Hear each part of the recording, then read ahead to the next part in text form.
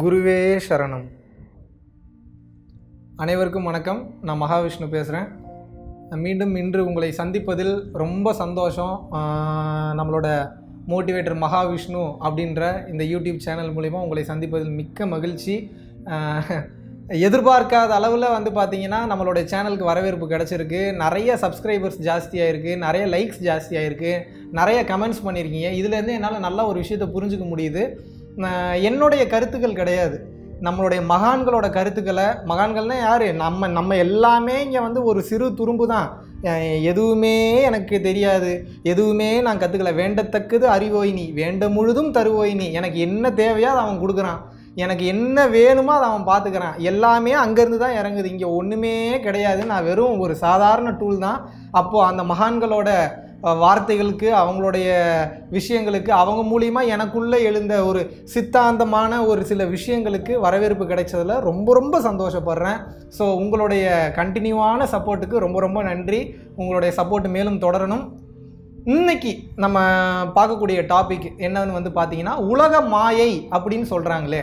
மாயை மாயை மாயைன்றாங்களே, மாயைனா என்னங்க? ரஜினி சார் கூட ஒரு படத்தில் ஒரு பாட்டு வரும், மாயா மாயா சாயா சாயா எல்லாம் மாயான்னு சொல்லிட்டு ஒரு சாங் வரும் அந்த பாபா படத்தில். அந்த மாயைனா என்ன? எல்லாத்துக்குமே ஒரு டவுட் இருக்கும்.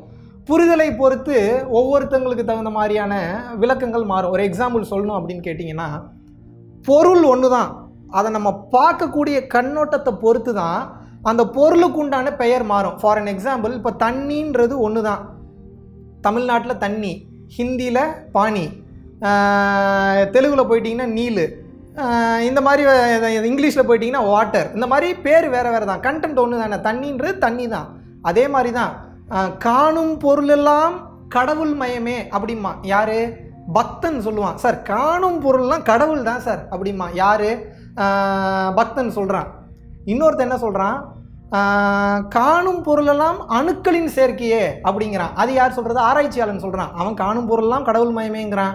இவன் என்னடானா காணும் பொருளெல்லாம் அணுக்களின் சேர்க்கையே அப்படிங்கிறான். சரி, ஓகே, சூப்பரு. ஆராய்ச்சியாளன் சொல்கிறான்.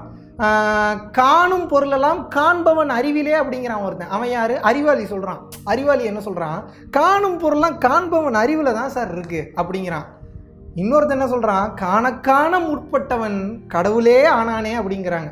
அப்போ என்னன்னா, பொருள் ஒன்று தான். உங்களுடைய அறிவிற்கு தகுந்த மாதிரி, உங்களுடைய புரிதலுக்கு தகுந்த மாதிரி, அந்த அண்டர்ஸ்டாண்டிங் லெவலுக்கு தகுந்த மாதிரி அதுக்குனுடைய பேரும் தன்மையும் வடிவமும் மாறுபடுது. மற்றபடி மேட்ருன்றது ஒன்று தான். இதை பரஞ்சோதி மகானையா ஞானவள்ளல் பரஞ்சோதி மகானையா சொன்னது. இப்போ நான் சொன்ன காணும் பொருள் எல்லாம் கடவுள் மயமே இந்த மேட்ரு. ஸோ அவர் என்ன சொல்ல வராரு அப்படின்னா, பொருள் ஒன்று தான், நம்ம பார்க்குற விஷயந்தான் வேறு. இப்போ நம்ம ஜென்ரலான டாபிக் இது உங்களுக்கு புரிஞ்சிருச்சுன்னா இதுக்குள்ளே போகிறதுக்கு கொஞ்சம் ஈஸியாக இருக்கும். ஏன் உலகத்தை ஒரு மாயைன்றாங்க? மாயைனா என்ன? இல்யூஷன் அப்படிம்பாங்க இங்கிலீஷில். இல்யூஷன்னா என்ன? ஒரு பொய். இல்யூஷன்னாவே பொய், எல்லாமே பொய். அது எப்படி சார்? நான் ஒரு பொருளை பார்க்குறேன், போய் அதை தொடுறேன், அதை ஃபீல் பண்ணுறேன், எப்படி சார் இந்த பொருள் பொய்யா இருக்கும் அப்படின்றாங்க. இன்னும் சில மகான்கள்லாம் என்ன சொல்கிறாங்க? நம்ம வாழ்கிற வாழ்க்கையே கனவு தாங்க, நம்ம கனவுல வாழ்ந்துட்டு இருக்கோம். எப்படி நம்ம தூங்கி எந்திரிச்ச உடனே கனவு வந்தோடனே ஆஹா கனவுலேருந்து எந்திரிச்சிட்டோன்னு ஒரு ஃபீல் வருதோ, அந்த கனவுல நம்ம வாழும்போது கனவு ஃபுல்லாகவே ரியாலிட்டியில் இருக்கிற மாதிரியே இருக்கும். இன்ஃபேக்ட் பார்த்திங்கன்னா உண்மையில் நடக்கிறத விட கனவுல நடக்கிறது ரொம்ப ரியலிஸ்டிக்காக இருக்கும். அப்போ என்ன அப்படின்னா, அந்த கனவுலேருந்து முழிச்சோடனே நான் கனவுலேருந்து முழிச்சிட்டேன்ற ஒரு தெளிவுக்கு வர மாதிரி மனிதன் இப்போ வாழ்ந்துட்டு இருக்கிறது, இந்த வாழ்க்கையை எல்லாமே ஒரு மாயைன்றாங்க, ஒரு கனவுன்றாங்க. இதிலேருந்து அந்த ஞான விழிப்பு அப்படின்னு சொல்லுவாங்க. அந்த ஞான விழிப்பு அப்படின்றது உங்களுக்கு ஓப்பன் ஆகிடுச்சு அப்படின்னா அந்த ஈகோன்றது உடஞ்சிரும். ஈகோன்றது உடையும் போது இந்த உலக மாயைன்ற அந்த உலக மாயை திரை விலகிரும். அந்த திரை விலகும் போது இருக்கிற மாதிரி உங்களுக்கு தெரிய ஆரம்பிக்கும். அப்போ இந்த உலக மாயைன்றது என்ன? அதை தான் இப்போ இன்றைக்கி நம்ம பார்க்க போகிறோம். உலக மாயைன்னா என்னென்னா, நிலையற்ற தன்மை. இந்த உலகத்தில் இருக்கக்கூடிய எல்லா மாயையும் நீங்கள் பார்த்து உங்கள் மனதோட தொடர்பு படுத்தி தான் நீங்கள் கண்டுபிடிக்கிறீங்க. ஒரு எக்ஸாம்பிளுக்கு, இப்போ நீங்கள் நைட்டு நல்லா தூங்கிட்டு இருக்கீங்கன்னு வைக்கிங்க. ஒரு 3 மணிக்கு உங்களை நான் எழுப்பி டக்குன்னு உங்களுக்கு பிடிச்ச ஜிலேபியோ இதில் ஒரு லட்டோ கொடுத்து நல்லா சாப்பிடுங்கன்னு ஒரு 1/2 கிலோ கொடுத்தா கூட நீங்கள் நல்லா சாப்பிட்றீங்க. காலையில் முழிச்சு பார்த்தோன்னு நீங்கள் என்ன கேட்பீங்கன்னு நினைக்கிறீங்க? ஏதோ சாப்பிட்டேன், என்ன சாப்பிட்டேன்னு தெரில அப்படிம்பீங்க. அப்படி இல்லாட்டினா உங்கள் அம்மாட்ட நீங்கள் என்ன கேட்பீங்க? அம்மா ஏதோ ஜிலேபிலாம் வாங்கிட்டு வந்திருக்குன்னு சொன்னீங்க, எடுத்துகிட்டு வந்து கொடுமா, எனக்கு பசிக்குது அப்படிம்பீங்க. உங்கள் அம்மா என்ன சொல்லுவாங்க? உடனே நைட்டு தான்டா சாப்பிட்டது கூட உனக்கு ஞாபகம் இல்லையா அப்படிம்பாங்க. இதுக்கு என்ன அர்த்தம்? இதில் என்ன நீங்கள் புரிஞ்சுக்கணுன்னா, நீங்கள் தூக்கத்துலேருந்து விழிப்பு நிலைக்கு வரும்போது உங்கள் மனசு இன்னும் முழுசாக ஓப்பன் ஆகலை. இன்னும் அந்த தூக்க நிலை அப்படின்றதுல தான் இருக்கீங்க. தூக்க நிலைக்கு விழிப்பு நிலைக்கு இடைப்பட்ட நிலையில் தான் இருக்கீங்க. அப்போ என்ன ஆகுதுன்னா, நீங்கள் சாப்பிடும்போது அந்த சாப்பிட்றோன்ற அந்த ஒரு விஷயம் உங்கள் எண்ணங்களில் போய் பதிகிறது இல்லை. அப்போ பதியாததுனால அப்படி ஒரு விஷயம் நடக்காத மாதிரி இருக்குது உங்களுக்கு. புரியுதா உங்களுக்கு? ஸோ இதுதான் இந்த உலகத்தை நம்ம மனசோட தொடர்பு படுத்தி தான். மனம் இல்லை அப்படின்னா அப்படியே நின்றுவோம். நம்ம 24 ஹவர்ஸில் 10 நாள் 100 வருஷம் நாள் அப்படியே நின்றுவோம். மனம் என்பது அழிஞ்சிருச்சுன்னா நம்ம மனோ நாசம் மனோலயம் அந்த லெவலுக்குலாம் நம்ம போகவே வேண்டாம். உங்களுக்கு தெரிஞ்சுக்க வேண்டியது என்னென்னா, இப்போது மாயை, இந்த மாயை எப்படின்னா, இந்த மனிதன் ஒவ்வொரு விஷயத்தையும் தொட்டு பார்த்து மனதோட கனெக்ட் பண்ணி எண்ண பதிகளோட கனெக்ட் பண்ணி இது இருக்குங்கிறான். இந்த மனம்ன்றது இல்லாமல் போயிடுச்சு அப்படின்னா இந்த பொருள் பார்த்தீங்கன்னாலும் அது ஒரு பொம்மை மாதிரி தெரியும். மனம் இல்லைன்னா இப்போ ஒரு செவுரை பார்க்குறீங்க அப்படின்னா அது செவுறு மாதிரியே தெரியாது உங்களுக்கு.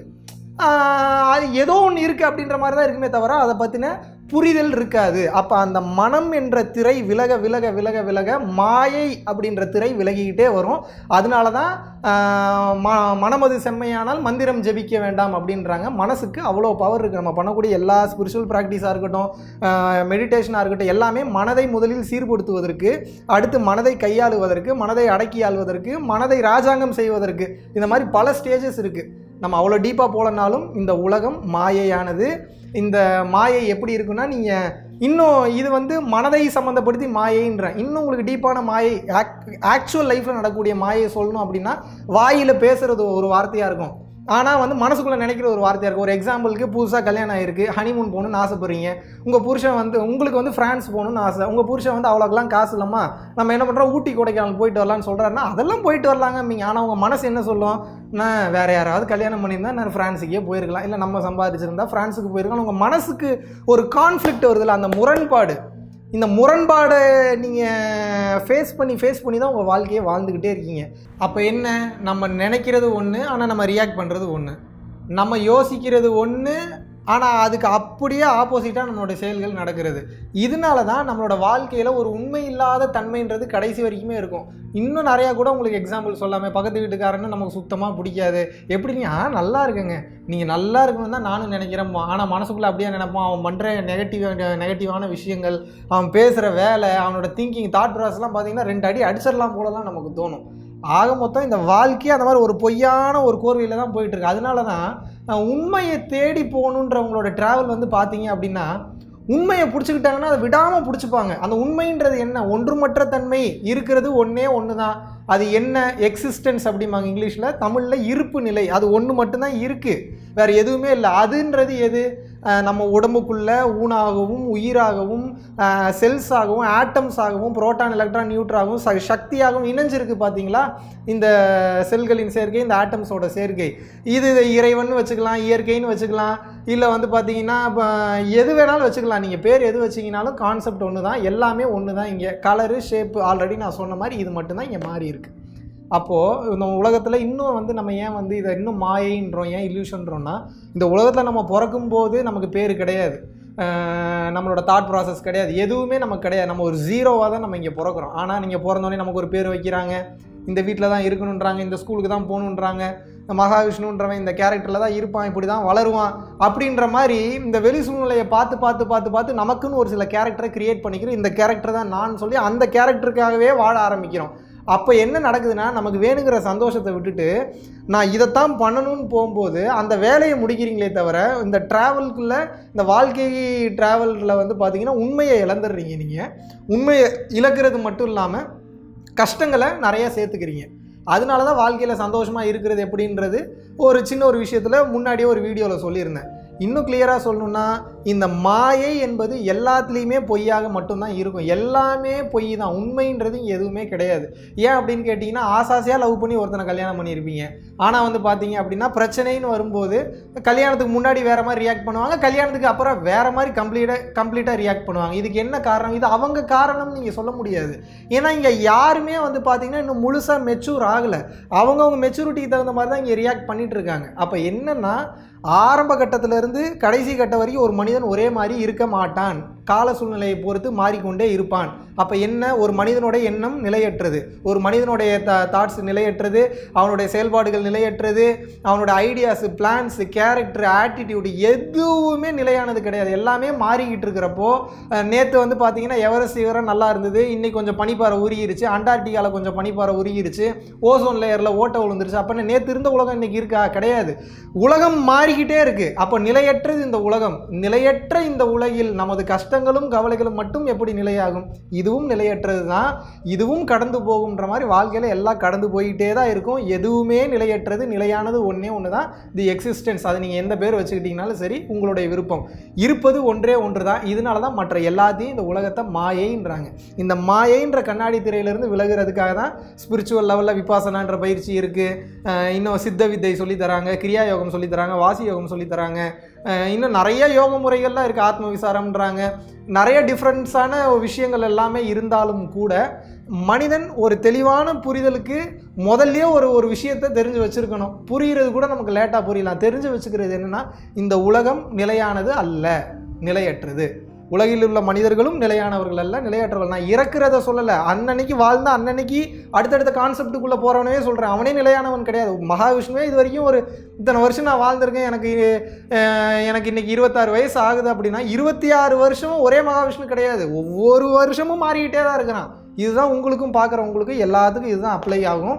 ஸோ அதனால இந்த உலகத்தை மாயைன்னு பொதுவாக சொல்கிறாங்க.